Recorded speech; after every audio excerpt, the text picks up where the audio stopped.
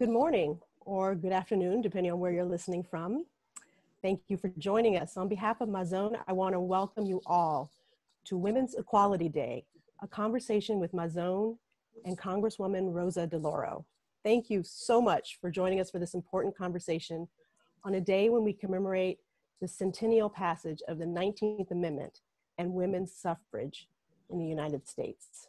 My name is Mia Hubbard. I'm the Vice President of Programs at MAZON, and I have the great privilege today of moderating our discussion.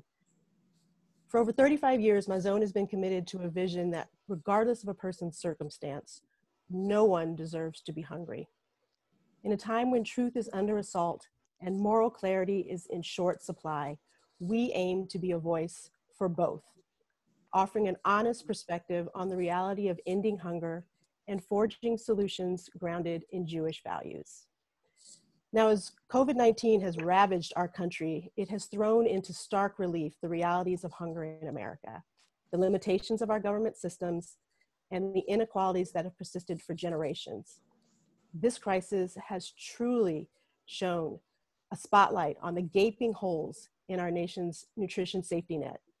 And it should come as no surprise that those who are most affected by the crisis and our federal government's lackluster response are women, particularly those who are working on the front lines as the majority of service workers, women who are single heads of households, and women who are struggling to find work to pay for the basic necessities like food. So that brings us to today, Women's Equality Day. We're here to commemorate the centennial passage of the 19th Amendment and women's suffrage, while also acknowledging the inequalities that permeate our society.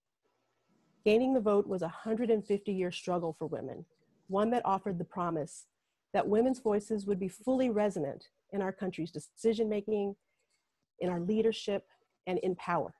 But sadly, that promise remains unfulfilled. But I'm thrilled to be joined by two female leaders who are fighting to fulfill that promise. I'm joined today by Abby J. Liebman, MAZON's president and CEO, who has a long record of community leadership. For over 25 years, Abby has worked and led some of California's most prominent nonprofit organizations, including the California Women's Law Center, which she founded and directed for 12 years. Prior to founding the California Women's Law Center, Abby was the directing attorney for community programs at Public Counsel, where she developed and then directed the organization's Child Care Law Project, and managed a project to provide pro bono assistance to nonprofit organizations.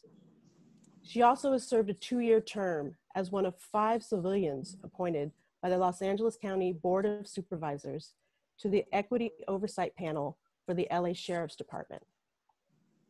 And joining her is Congresswoman Rosa DeLauro, who represents Connecticut's 3rd District in the United States House of Representatives, where she also serves as co-chair of the Democratic Steering and Policy Committee. A longtime member of the House Appropriations Committee, Representative DeLauro currently chairs the Labor, Health, and Human Services and Education Appropriations Subcommittee, where she oversees our nation's investment in education, health, and employment. The Congresswoman also serves on the subcommittee responsible for the U.S. Department of Agriculture, where she oversees critical anti-hunger programs like SNAP. And prior to her being elected to Congress in 1990, Representative DeLauro served as the first executive director of Emily's List, a national organization dedicated to increasing the number of women in elected office. So we're in great hands today. And before we get started, I want to let folks know that you are also invited to be a part of the conversation. So please submit your questions in the comment box on the live stream, or you can email them to mazon@mazon.org. So I want to get started with a look back at history. And I'd like to ask both of you to just take a moment to reflect on what moments or individuals stand out to you from the last 100 years since the passage of the 19th Amendment. Representative DeLauro, would you like to get us started? Sure, thank you. Thank you so much. Well, first of all, just let me say thank you. Thank you for the wonderful introduction.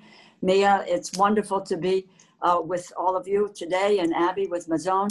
It is about 3 decades of service, advocacy, grant making, leading voices against hunger. And we all concur, and all of you and everybody who's on the line, no one in the United States of America should be going to bed hungry.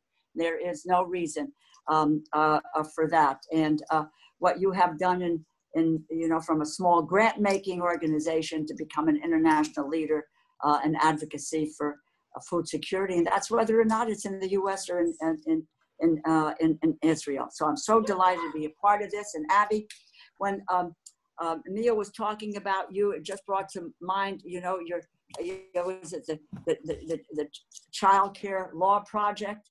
What we need to do, and maybe we can work together and collaborate, that with a new administration, there can be a commissioner for children, or for a child advocate, or so forth, and put our minds together and outline something, and then go to the newly elected president and say, we need to look at all of the programs that we deal with and how they are affecting children in our country. So I'm going to look to you for guidance on that effort. But the moments that you have, look, there are some stellar moments that we have looked at. We've got so many. The history is so rich with trailblazers in the fight for equality in this country. You can go back to the Abigail Adams, to Elizabeth Cady Stanton's, and Susan Anthony, Hillary Clinton, Kamala Harris, so forth. But I took a look at there's some pieces here sometimes that we forget. First woman elected to the House of Representatives in 1917, Jeanette Rankin. And she bridged the 2 wars, and where she said, I cannot, only and said, I can't take this nation to war on 2 occasions. Frances Perkins, who is my personal hero, the first woman to hold the U.S. cabinet post. Her policies were the policies of the New Deal, and the first, she wrote after fire, so lost about safety. It was a in 55 launching the civil event. Lyndon Johnson, 64, with the civil rights, and Johnson did an incredible amount with regard to women's equity. Roe v. Wade, I forget, Shirley Chisholm, 1968, the first African-American woman elected to the House of Representatives. And then 72, she, makes the attempt to run for president. We've got 1994, Violence Against Women Act, Nancy Pelosi, 2007, becoming the first woman Speaker of the House of Representatives, and regains the title in 2019. So what is so critically important for us to be thinking about is the milestones, but there are people who have stood up, fought for, and have created the opportunity for us to try to move forward. Those stand out, but there is yet more to come.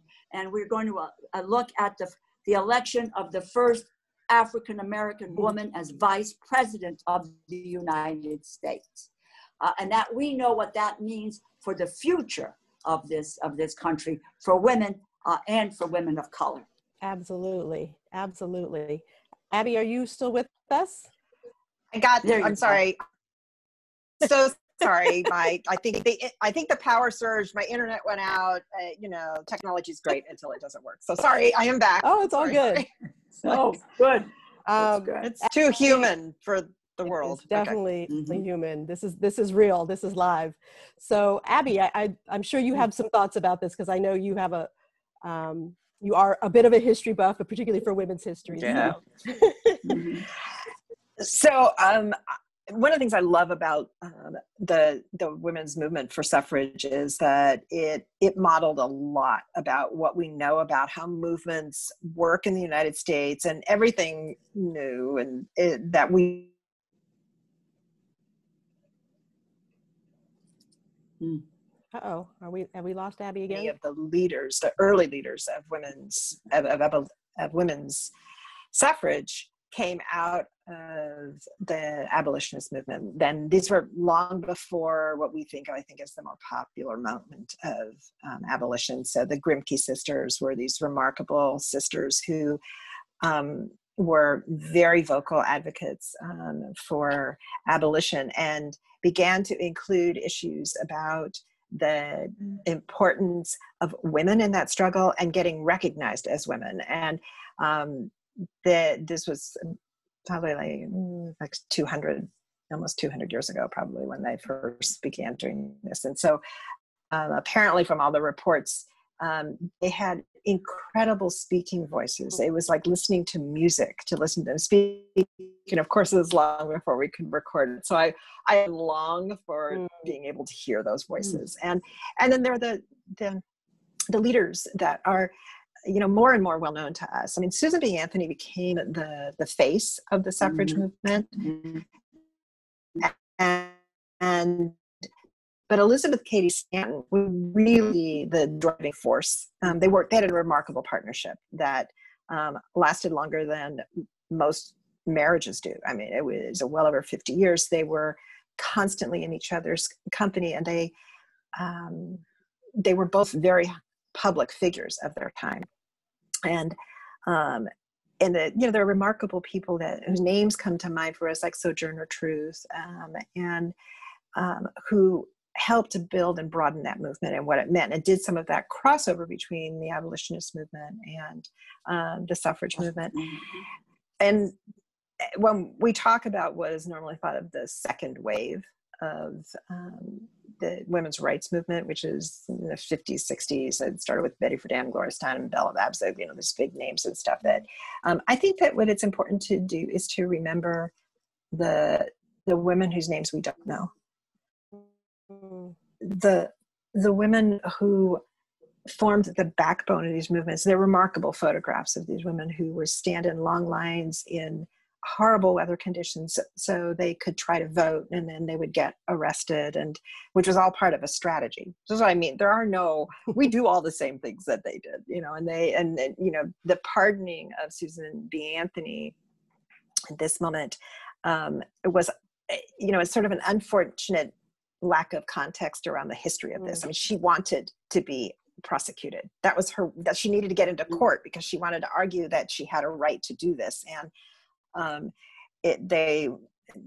she didn't think she had done anything wrong, right? Well, yeah, exactly. Well, that's what she wanted to be able to do. But if you don't arrest me and let me get into court, this is exactly what she wanted. This was a strategy. So go ahead, throw me in the briar patch. That's right. right. She was,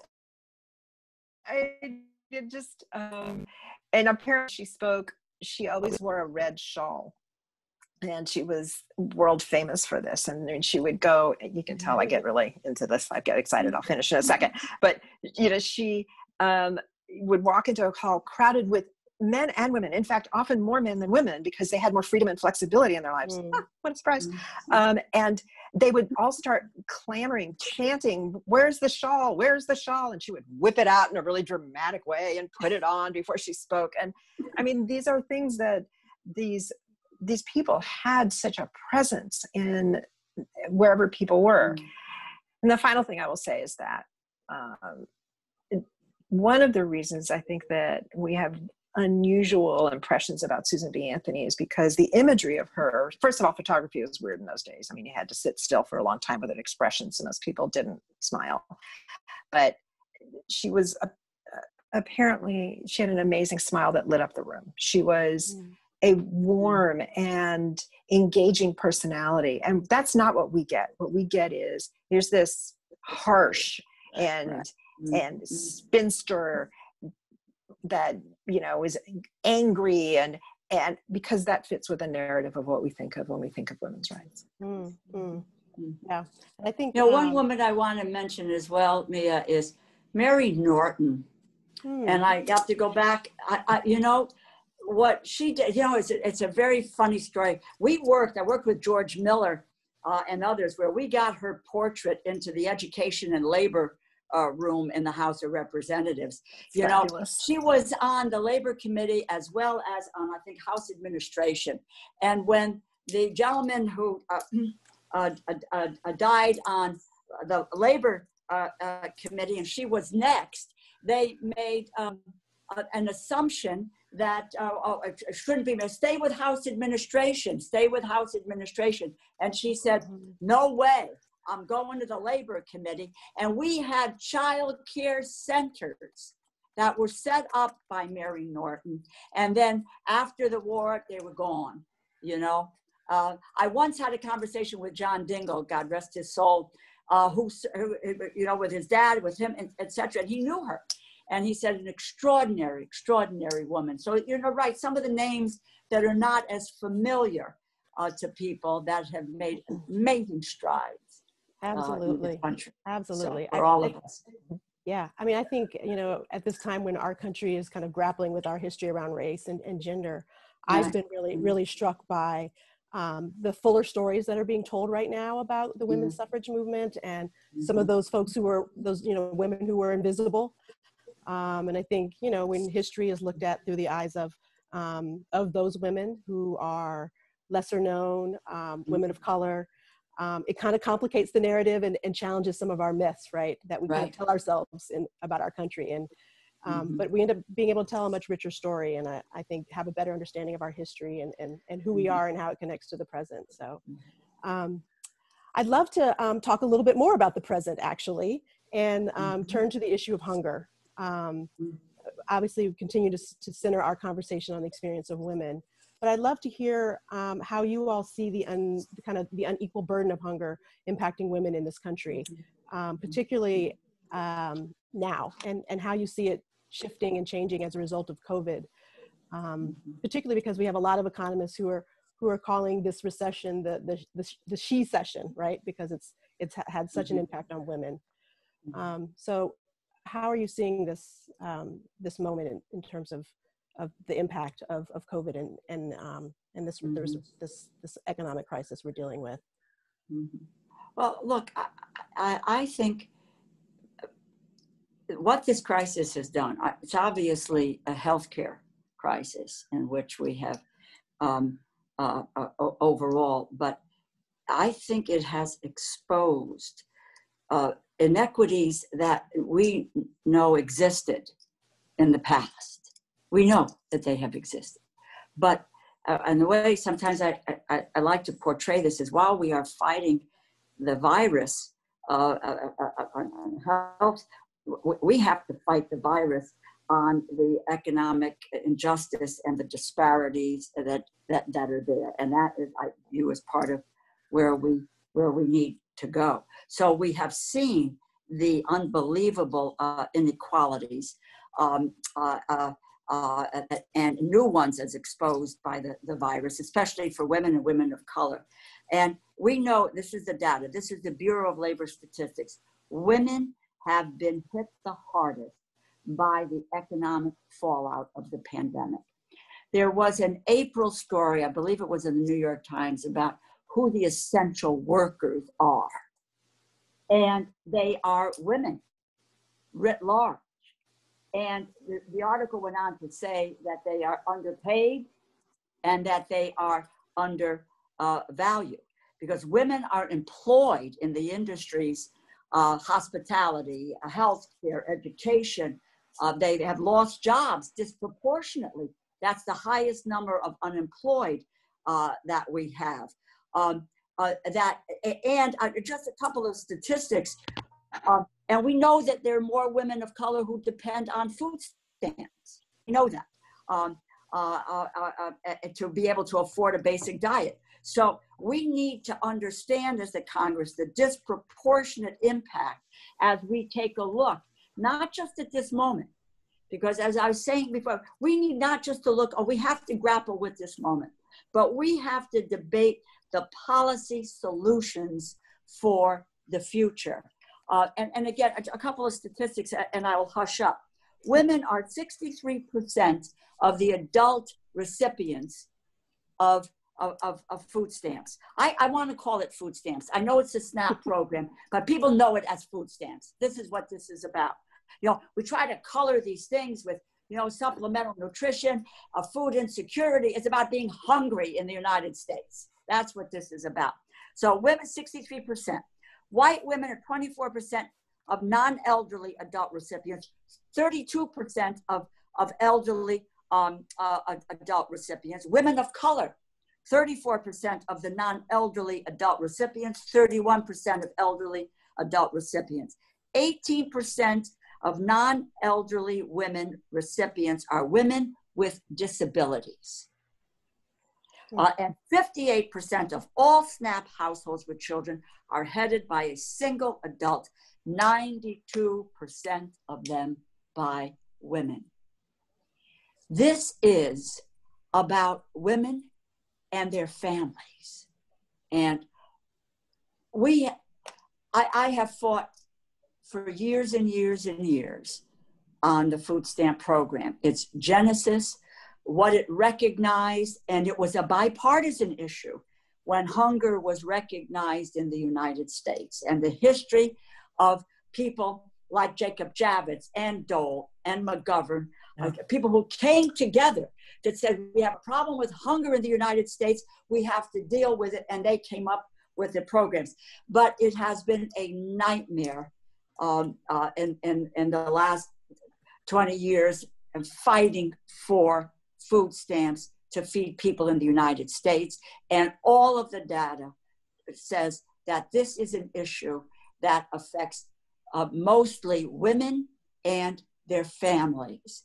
And that's why we need to make a connection here. It's not when we talk about how women are affected, this is about hunger, but how women are affected in terms of health disparities, how women are underpaid, and that's paycheck fairness, and paid sick days, and so forth. That has to be aggregated so that we are telling a unified story about women in the United States, despite the gains, where they are in terms of their economic security and stability for the future. Wow, I don't know how much more I can add to that. Let me say, first of all, that when I came to MAZON 9 years ago, yes, there was a very different tenor around this issue from what it has become. And actually, I'd say probably my 7th year here. I don't know, I've been here for a couple of years, I think, Mia, when this became apparent to me. Yep. Mia has seen this over a very long period of time. But I think the intersectionality, the holistic nature of women and their lives that the Congresswoman has articulated so beautifully is what we are very ill-prepared and negligent in addressing legislatively. Our policies tend to hone in on one particular problem and see, oh, we're going to fix that without paying attention to what this would mean. Right. So MAZON has been front and center and part of the strong phalanx of anti-hunger advocates arguing that we need SNAP to be more available. We need SNAP to be a greater benefit. We need it to be flexible. And underlying a lot of that is not made explicit, but is somewhat implicit, that the people who access this have to be able to access it in a way that makes sense for their own lives and how they can get to it. So there are requirements in lots of states, for example, that in order to get SNAP, you have to appear in person for an interview at a social service office. Well, in COVID, that became dangerous, and therefore there were waivers granted to not allow that, but we're moving back to that state. Well, think of yourself, you're a single mother, you have 2 small children, you have a job, let's even say you could do that job remotely. What do you do with your 2 small children in order to go get that SNAP benefit? Because we didn't prepare and think about that. When we think about who's the average recipient of these benefits, we don't tend to think of a single mother with children. And because of that, we overlook some of the things that they need. Are there child care services available at Department of Social Services offices? I don't think so. You know, is there the opportunity to consider if you are separated but not divorced from the father of your children, that getting access to him and his financial records might be dangerous for you because you're separated because he beat the crap out of you. Sorry. You have to think about what's happening in the real lives of real people, and not one size will not fit all. It's a great starting point, but if you can't get it, the benefit might as well not even be there. Mm-hmm. Absolutely. And that point that you just made, Abby, on being able to, to have to appear in person, we have been trying, and really with the USDA, and this was being able to access the benefits online. And we were dealing with seniors, and they couldn't go out, and still we are fighting because it's got to be state by state that makes the application. Right. I've asked for, and we have people like Debbie Stabenow, myself, and others. How can't we get a blanket waiver here? Right. And we're still working on that. My staff is still working on that piece now with the disability community. So it's just remarkable. Look, we were also working with Kamala Harris before all of this happened at the outset, when we're trying to look at the benefits that are associated with disaster. Natural disaster, you can get a food stamp benefits if there is a hurricane, a fire, a flood, or so forth. That happened in Katrina. But why they wouldn't classify COVID as a disaster, which we couldn't get. And one of the critical pieces of that, I might add, is that those benefits would be available to folks who are here, who are, yes,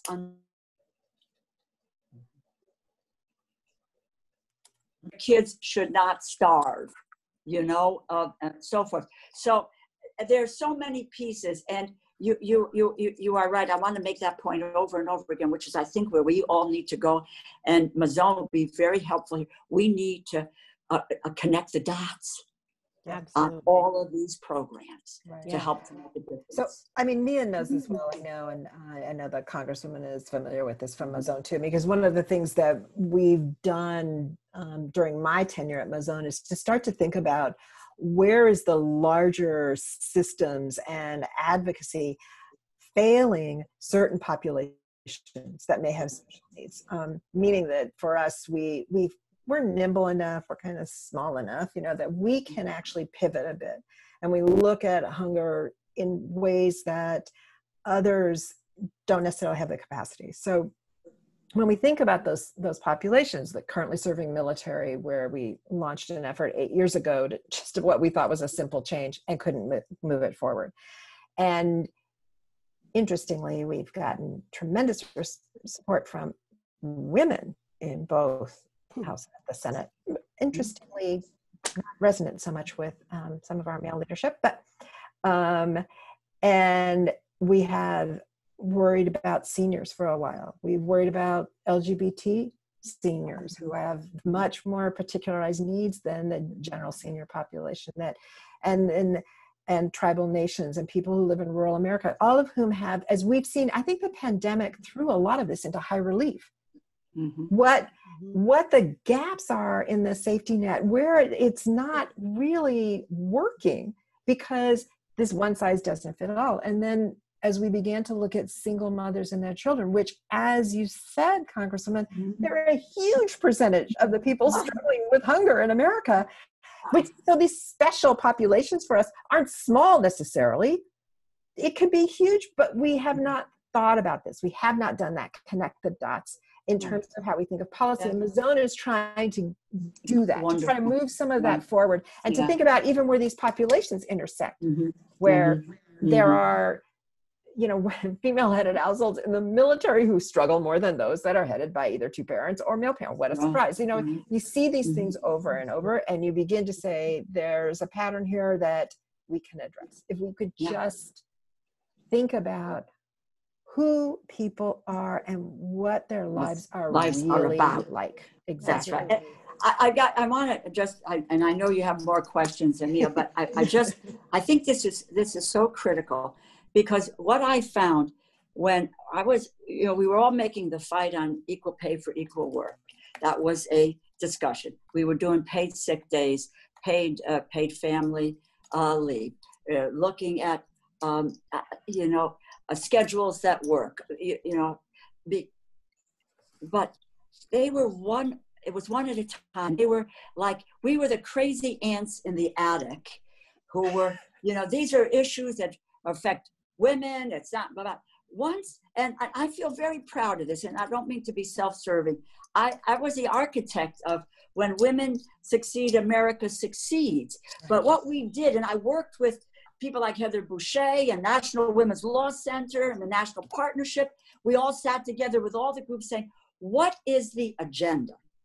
And the success of that has been on these issues, which is why we need to go back to this model with all of us together again, is that paid sick days, paid family leave, it's on the table. It's in the HEROES Act. Yes. Companies are dealing with it today. Yes. Equal pay for equal work. Men and women in the same job deserve the same pay. Front and center of the debate that we are having. Yes. Schedules that work, front and center of the debate that we are having. So it's now we have to deal with the agenda as people are actually living their lives and what is important. When we get to a childcare industry, it is collapsing. Yes. And if you can't send your child to a safe place, you're not going back to work. No. Because your first allegiance and love are your kids. You're not going to abandon them. So we've got to get to that model again, like you have pointed out, Abby, and pull these other pieces in that can help us to put this debate again front and center and not be forgotten. I have to just say one more thing here, Mia. Sorry. Sure. This is great. I'm enjoying it. There's no doubt in my mind, and I think that what Congresswoman DeLauro has made so apparent is that women lead differently. Yes. We approach issues differently, and we approach how we manage those issues and how we make change differently. Congresswoman, you have not uttered a sentence without talking about who you worked with, which other women take the lead on this. There's an element of collaboration and lifting up of others that is a hallmark of how women lead and how they make change. They are, yes, we are often the marginalized and crazy people ranting about something that, if we're lucky, becomes commonplace. Now, some of what I tried to bring to MAZON was that sensibility. So we see ourselves, if we can get any one of those issues that I mentioned earlier into the mainstream, we say, look at that.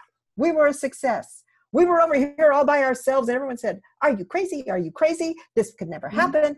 And now other people talk about it all the time. This would be true about campus hunger, something that we launched years ago. And now everybody talks about, again, young women affected there.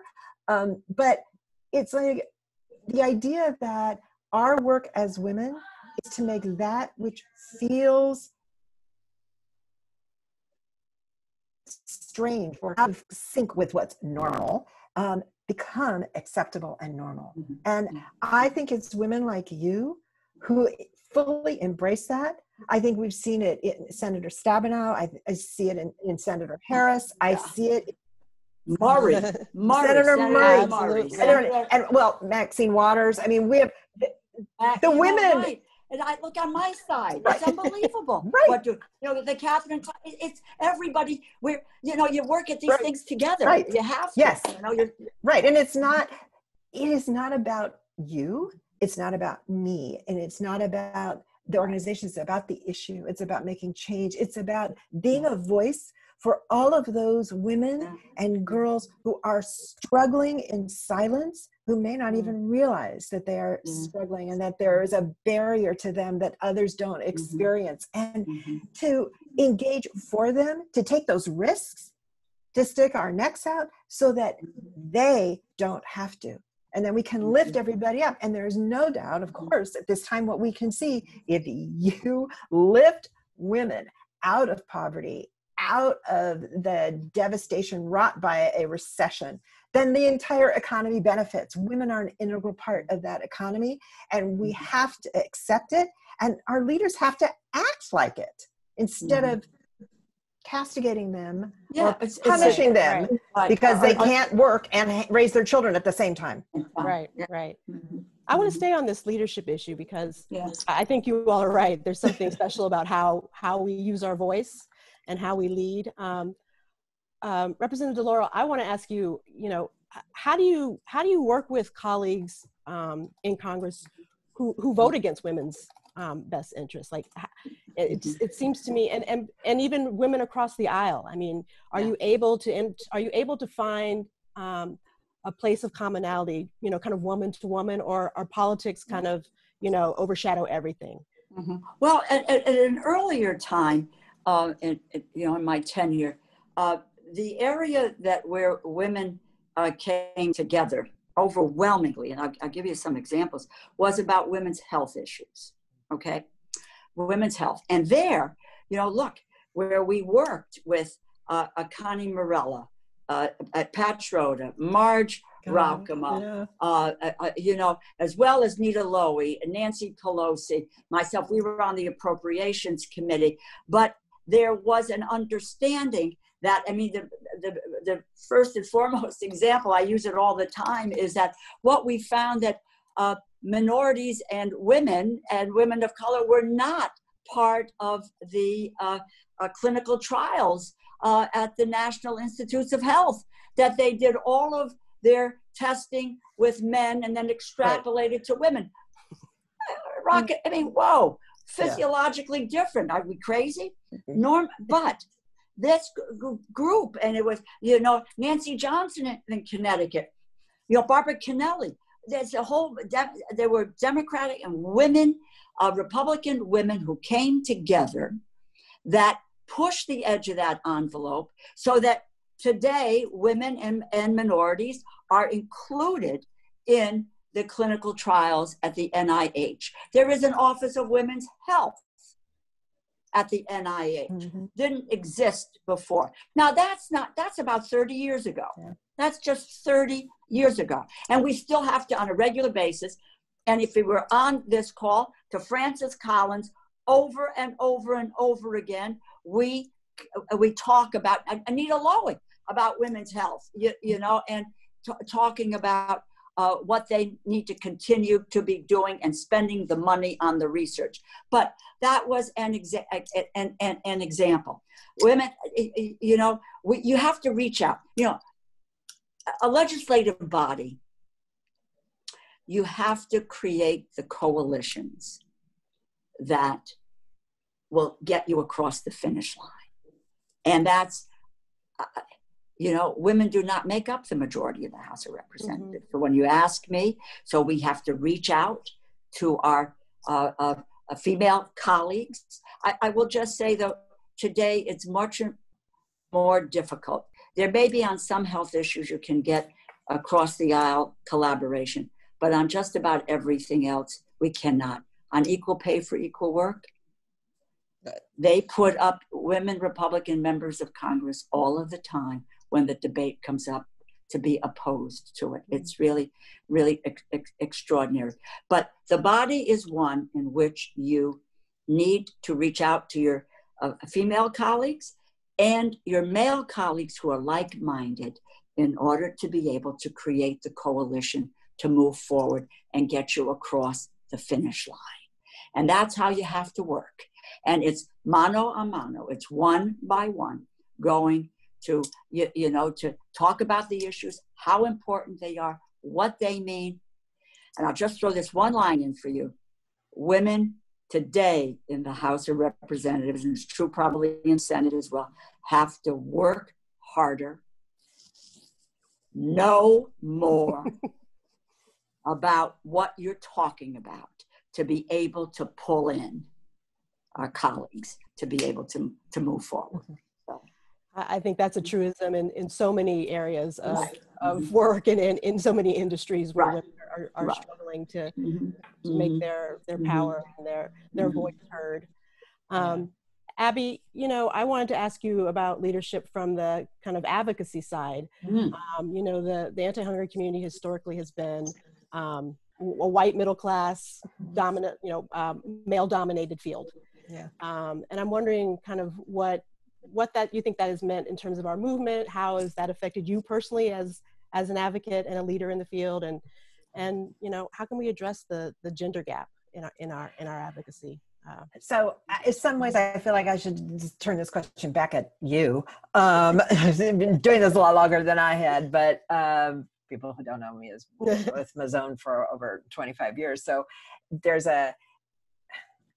I would say, I think there are more men of color in leadership and obviously the head of America, which is the largest anti-hunger charity in America, is a woman of color. And I think those kinds of shifts are important, and they are more than just symbolic. I think they message not only what the organization is embracing in terms of the idea of who is hungry and how we have people in leadership who can talk to them and about them, but also they will think differently. They will approach things differently. I think it's really across the country where you have so many local based organizations, many of which come out of volunteer efforts, and then people rise to the top there. The nonprofit sector itself just generally is very male dominated in terms of leadership, or the rank and file will typically be female. Most of the volunteers will be female, and then the heads of these organizations will be male. And there are lessons about the glass ceiling that we probably don't have time to go into here, but I think that it's still there. I think there's some places where it's ratcheted up. The ceiling is higher than it once was, but I think it's still there. And we had, in the history of this country, we can see that there are many places where we haven't seen women break through. I mean, California, which is supposed to be so progressive, and we are so out there, we've never had a woman governor. We pride ourselves on being forward thinking and egalitarian and supportive, and yet we are still a part of that kind of mainstream way of thinking about what a leader looks like, which I think is part of the challenge, is that we haven't seen it, so we can't figure out how to embrace it when it is in front of us. And I think that, Congresswoman, when women run for office, they often have to run into this, which is, you don't look like what a congressman is supposed to look like, which of course you don't, because you're not a congressman. But it's the brave women who embrace their difference and don't allow it to be dismissed, where you seek to say that, yes, as a woman, I look different, I have different needs, I lead differently, but you cannot punish me because I am different. Yeah. You must embrace that difference and hold it up for just what it is. It brings some strengths, some challenges, just as men in leadership do. And globally, when we think about those kinds of gender differences. And for me, personally, look, I came out of leadership, not only of an organization, but an issue was just female dominated. It just, by its nature, because it was women's rights work. And it was a bit of a shock for me. Although I will tell you, frankly, the bigger shock to me was to find out how white the anti-hunger movement was. That was more shocking to me. Yes, it is. And I was somewhat surprised that there weren't more women in leadership at the time. I assumed this responsibility, but I can remember me being on a plane with you going to DC, where we were talking about the movement, and I'm asking you questions, and you said to me, the anti-hunger movement is a very white movement, and I was shocked. It just didn't even occur to me that would be the case. I mean, I'm used to in women's rights work where people have always accused that movement of being way too eccentric and work with in the 80s to expand that. And then when everybody was getting slammed by the Republican leadership in the 80s and 90s, that we all sort of came together and tried to move that forward. But I think there is nothing that moves things forward the way diversity can. And it's not diversity for diversity's sake. It's because those different perspectives come in the room, different ideas, different creativity, different experience, which helps to inform and lift up everybody, because we are now thinking about what everyone has in mind. When I did women's rights work, one of the things that I used to say to people is, you know, if a Martian landed on Earth and looked around and looked at America and said, wow, this is truly weird. You have half of your humans that you don't allow to exercise their creativity, their intellect, their wisdom, their connections, purely because they don't have the same anatomical appearance as the other half. Just think where we would be if we had harnessed the creativity of women and the marginalized people of color in this country for all of its 200-year history. Just think what we could have done. Absolutely. And we're now playing catch up in a really big way at a huge cost. You know, which is so exciting about the House of Representatives today. Yeah. You know, where you have, you know, over 100, you know, women who are serving, most of whom are Democrats. You know, it's women of color, it's Native American women, LGBTQ. It is it is the broadest range, and those, you know, when you're sitting around the table, and to be very honest, I mean, I think it comes to my mind is the whole issue of maternal mortality, you know, which is a significant problem for women of color and African-American women primarily. But around that table, along with Alma Adams and Robin Kelly and Lauren Underwood, you know, are myself, you know, and Jan Schakowsky, and, you know, the whole full range of people who understand, you know, the issue and saving women's lives, you know, which is where we need to be. And I think in some instances, women, we've come of age in this regard. One of my staff people that during the election said to me, you know, yeah, there are lots of women who are running, but they're running against one another.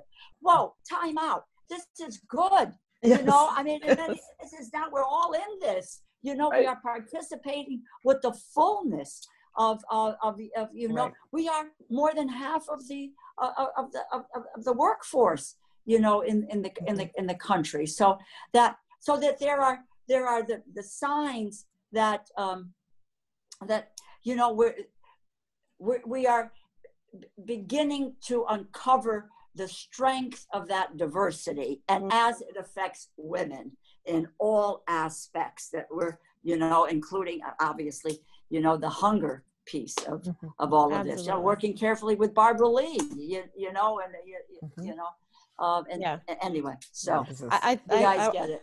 I completely agree, and I guess I wanted to say, as a woman of color in this movement, I think it is a very white movement, and I think as a result, it's there's a color blindness that kind of dominates the movement, and has for far too long, and I think it's, you know, kind of depoliticized our work and our interventions and the solutions that we promote. And, you know, I think we've approached policymaking as if it's gender neutral or race neutral. And, you know, we can see from COVID and the disproportionate impacts on women and communities. It's not, these are not neutral in these ways. And so, you know, we really need to look beyond the surface and look at the disproportionate impacts, racial and gendered harms, you know, that these policies are causing, and call it out. And I think that our field is just now reckoning with this issue and the need for more diverse voices so that we can do a better job at really centering issues of gender and race and equity. So, I you know, I just to say, you know, people say, yeah, we have to have more women who are elected to the Congress, which I agreed. I worked at Emily's List, the first political director, but it is about the agenda. It is about the agenda, and that agenda changes when women are in the conversation, and that's the importance. in my world. Yes. That is the importance in my world, because some of these efforts, not that everybody is mean-spirited, doesn't want to do it, not on their mind, but women bring that perspective, to the table. Absolutely, absolutely. Well, I want to, speaking of agenda, I want to ask you all, kind of as a closing for the program, to just reflect on a broad agenda and to share your vision for the next 100 years in terms of women's equality, in terms of combating poverty, and ending hunger. Why don't I start, and let the Congresswoman have the last word. I love it. And I did give some thought to this question, and remain a little bit unclear on what my thinking is, just to be honest. There's often the thing that advocates will say about how, we just want to put ourselves out of business. But, when you work in anti-hunger, there's no such thing. We will never completely end hunger in America. What we can hope for is a time when there are fewer people coming onto benefits than going off, because what we would need is such a revolution in our economy and the structures that support people as they age, let alone at times in their lives when some kind of tragedy strikes, or when tragedy strikes so many of us in a global pandemic, that we need to have systems and structures in place that can respond. We always will need advocates to make sure that that response is on point and meaningful. And what I think is that what I really want is, I want to see leaders that govern with both wisdom and compassion.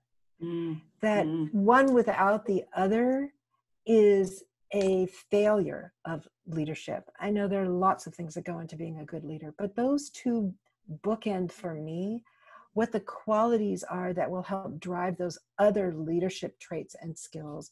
And if you are leading with both wisdom and compassion, you will have that perspective that helps you balance what your intellect is telling you with what your emotions are telling you and what you can see. And as we look at our world and we see that the United States is dominated by women and women of color who are struggling, I want to have a time when we won't even have to point that out, that it'll just be recognized so that then we can do the hard work of moving something forward. I'm not naive enough to say, oh, I just want it to go away and it'll just disappear. And that's not going to happen for a really long time. But if we can at least, as you've just said, Mia, recognize that we have something to reckon with here. And that's the first step. So I see that if we have those leaders who bring what they know, what they feel, what they've heard, that they really listen, then we're a long way forward in really making that significant difference that we're all hoping for will be the result of all this hard work. Oh, beautiful, really. What an honor to be with you here today. I go back to, because these two words, I use them in connection when we talk about women's health, and particularly around the issue of choice. But I think that they transcend all the issues that affect women, and women in that women, their work, who they are, their role in our society, I believe has been undervalued and has not been respected in the way that it should be. And that's clearly true when we have the debates around women's reproductive rights. But women need to be valued. They need to be respected. And that means what we do is level that playing field, making sure that women have the same rights in the workplace as men, the same access to opportunity as men, get the support in government policies that they deserve and have a right to. That's what that is where this movement ought to be taking us for women. So there is no debate or discussion about how women are not paid the same amount in the same job as a man. We should not be having that discussion any longer. It's over. It should be over, and I hope it will. And then when you look at so that all of the areas that we deal with women's lives and lives of their families, that level playing field has got to exist. When I think about the war on poverty, when I thought hunger, ending this hunger, it's a major, it really is from a passion. And I didn't know that the case. I went to Congress to help to deal with healthcare issues, and so my own experience with cancer. But the world of hunger in this country, and that goes, you know, Robert Kennedy, and I just will quote, he said, "I believe that as long as there is plenty, poverty is evil. And government needs to be present wherever there is an evil and be an adversary of evil," which is what we have to do. And I guess last week, in addition to women's suffrage, we're celebrating the anniversary of the war on poverty. And that was it was remarkable on what we were focused on, you know, at that time. And now there is a new war, if you will, on poverty, with us being able to recognize, we knew at the time who were the underserved, but this virus has all the more heightened what is going on in the lives of communities of color and the systemic racism that exists. And so we have to take that down, because the single biggest economic problem that we have today is that people are in jobs that don't pay them enough money. They cannot make their way.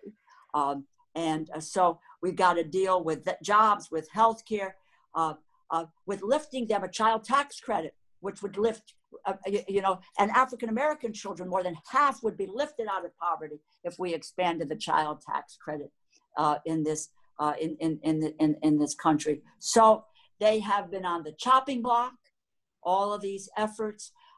We need to galvanize and make sure that we're averting those attacks on the social safety net, because this represents our values, and we need to go back to those values of who we are as a country, and what we are about and where our priorities lie. And they do lie in the equality piece, and in the area that you're talking about with regard to food, et cetera, et cetera. We need to make sure this is a land of abundance in the United States. There are some countries that have to import all their food. We produce more than enough. And I'll go back to where I started. No one in this country should go to bed hungry. That is a result of policy decisions that are made, not because of any technological efforts or globalization. It's the policies that we choose to make that will make a difference. We can do this. I'm an optimist on this. We can do it. So, thank you. Thank you. No, thank you. Thank you both. The passion is palpable. I really am inspired by visions that both of you put forward, and just the possibility that we could deliver on, you know, the gender equality that we've been fighting for, you know, over 100 years.